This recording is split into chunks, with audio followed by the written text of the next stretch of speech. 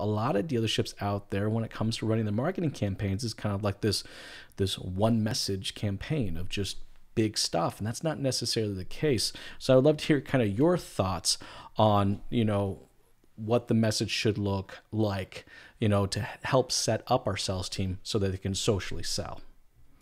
Yeah, thank you, Jason. I mean, at the end of the day, it's there has to be a different message for each phase in that purchase funnel, right? Um, Awareness, it's a completely different message when you are telling people who you are. Um, I mean, you have to let them know who you are. The manufacturers don't do a great job for you as an individual dealer from an awareness perspective. So you have to make sure that you're making people aware that you're in the community, and you exist. And then when you take it a step below, you know, awareness is the consideration phase, and the consideration is, tell me why you are better. Tell me why you're better.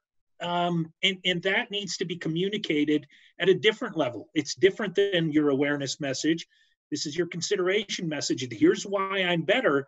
And then comes your purchase message, which you had mentioned earlier, Jason. It's about, here's your discount. Here's your financing rate.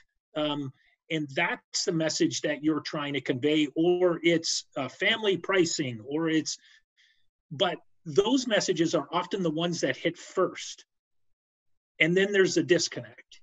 So it starts with what Terry was saying on the social side, developing that relationship, generating the awareness.